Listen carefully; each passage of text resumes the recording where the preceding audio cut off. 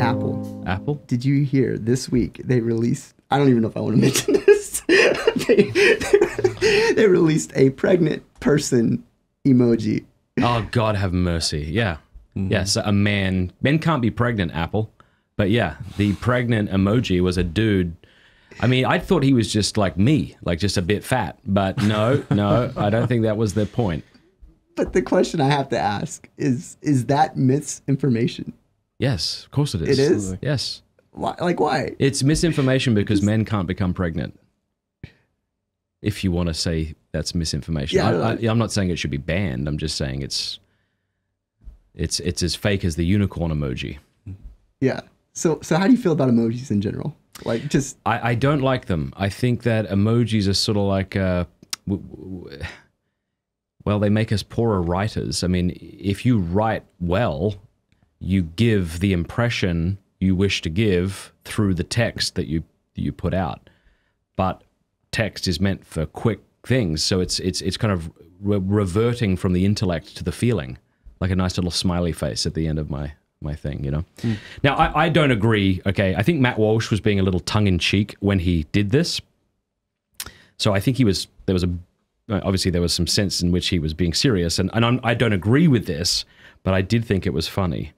This is a tweet. You know who Matt Walsh is? Oh, yeah. He said, and now try to imagine this in a gravelly, deep voice.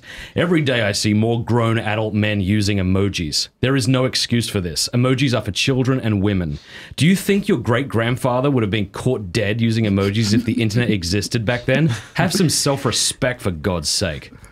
I love how shy Matt is. Don't you? I like how you quoted him to say what you really believe, but you didn't have to. But I don't. I disagree with that. Like, if he's actually being serious, I disagree with that. I think it's okay to send an emoji, but like, there's a sense in which it kind of dumbs us down even further, like smiley face instead of maybe expressing in text. So if you had carte blanche authority, and actually ask the audience this too, would you do emojis on? I didn't realize that this is what you were getting to. Oh no! I mean, I'm curious. It's this conundrum, like, you know. So just with Wise Phone, we were talking to a guy that created Apple Mouse. You don't have it on there now, do you? No.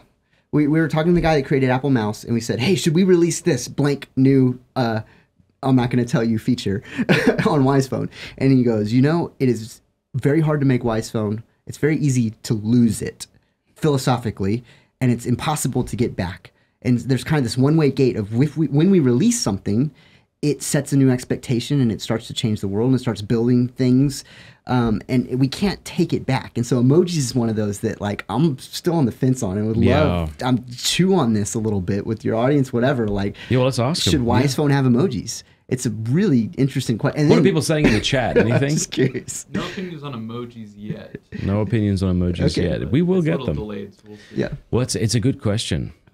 I mean, part of the problem, say, with social media is that when you're interacting in the world of social media, you're not in the headspace to assess and weigh sophisticated opinions and arguments. That's not what you're there for. It's not conducive to that deep thinking, which is why there are just so many people dunking on each other. Like, you quote tweet somebody in order to dunk on their stupid thing that they just said. There's no one texting back saying, who's successful on Twitter, saying, could you explain what you meant by this term? I wasn't sure. Perhaps we're equivocating, or maybe there's a different concept you were trying to convey. No one does that because you're not in the headspace for it. So likewise, I think text messages are meant to be a quick, facilitate quick communication, which is why emojis are helpful. So I'm not opposed to them. I'm actually fairly curmudgeon-y on emojis. Yeah, I mean, I've used why. them, you know, but because I think that they just speak to the longing for in-person interaction. You know, like, I think everybody has that one person in their life that just has an incredible laugh that just inspires the entire room to laugh. I do, and hang out with this guy every Tuesday night. And when he sends me a laughing emoji of something, it makes me long to be in the room because I know what his laugh is like and to feel the infection of that. And it's a way, instead of just going like, ha ha, or that was funny, that you realize that there's just an inadequacy in that statement, right? Like, it just doesn't do justice to the response that the other individual wants to give to you. And so you give this fake representation of yourself to communicate something that I would much rather see in person. On YouTube, you can ban particular words. People who have YouTube accounts know this, right? Like if someone uses the F-bomb, their comment will not come through. It's actually a fun day when you sit down and write all of the most disgusting words you could possibly think of in a row. Yeah. But I've been tempted to block anybody who says LMAO or LOL because it's a lie. Your ass is still there. And you didn't just laugh out loud. But then you're going to bring all the people who have fear of missing out of the woodwork, FOMO, you know, FOMO. Yes, I got to get rid of those people as well. But the LOL bugs me because it's a way of people like passive aggressively, like it's a spite laugh. That's what LOL has become in com sections. It's LOL, what an idiot. But the guy didn't go, idiot. So I think I'm going to start blocking those people. Okay, but here's the thing, and there's such a slippery slope. Yeah. Suppose you allow emojis, why not GIFs? What's the difference? Yeah, you decide. I mean, yeah, again, it's a continuum. Every decision we have, there is a literal continuum, and it is just, I mean, it's a seamless line from one thing to the next. I mean, you could take this to the camera, right? Like, so many people take a picture or pictures, and then they sit there and they look at the pictures, right? Which is kind of sucking you into the phone, and you're taking pictures of a precious moment, but now you're not in that moment anymore. And so we're constantly asking questions around what is that right line. I mean, we created this thing.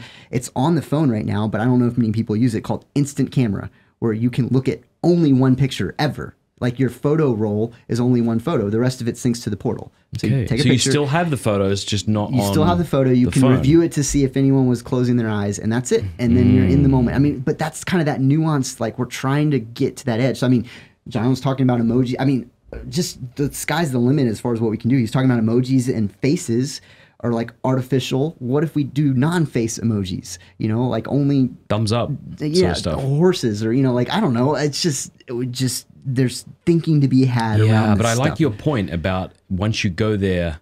I mean, it's not true that you can't go back, but it would be very kind of an abrasive it move, just wouldn't ticks it? people off. It's hard Yeah. Yeah. I mean, yeah. If you add email and to take it away, people, oh man. you got Yeah. I 1,000 bought people. this phone Yeah. and you owe me my money back because I was under the thousands impression. of people. Totally. Yep. We have some opinions from chat. Oh, opinions. So one of them is smiley face, rolling laughing face, blushing face, hands out, star eyes, heart eyes, smiley face. Nice. So well articulated there. We have it. That was very well put. No two emojis, and then later on, she follows up and says, "Think about what you want to say and say it." Which I don't know. I think I'd object to. I think that.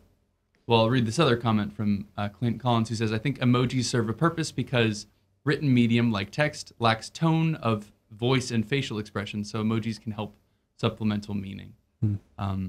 There's a certain irony to, this is a different one from Aaron Bagel, there's a certain irony to emojis being insufficient carriers of emotion, so the designs get more complicated, which results in things being misinterpreted.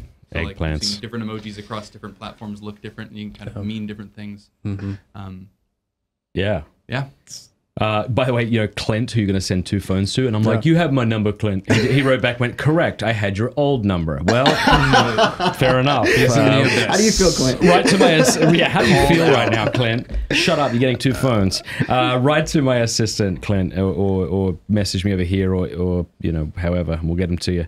Maggie says, I would want emojis for inside jokes with friends. Yeah, I get it. It's fun, you know. And then she says, I say LOL after messages I am insecure in, like, I like to undermine myself, LOL, tear crying, laughing emoji. My friends use it as this is not serious. Yeah, yeah. Well, text is tone deaf. Yes. Which is one of my arguments against Sola Scriptura, incidentally, since I'm sitting across from 2 Protestants. But yeah, because it's like, you can be like, how are you doing today? And it can be like, how are you doing today? Or how are you doing today? It's like, I don't know what you mean. Which word do you emphasize? Because it changes everything. Yes, what the different emphasis, yeah. Hey, thanks so much for watching. Please be sure to like and subscribe and leave a comment below letting us know what you thought about the video.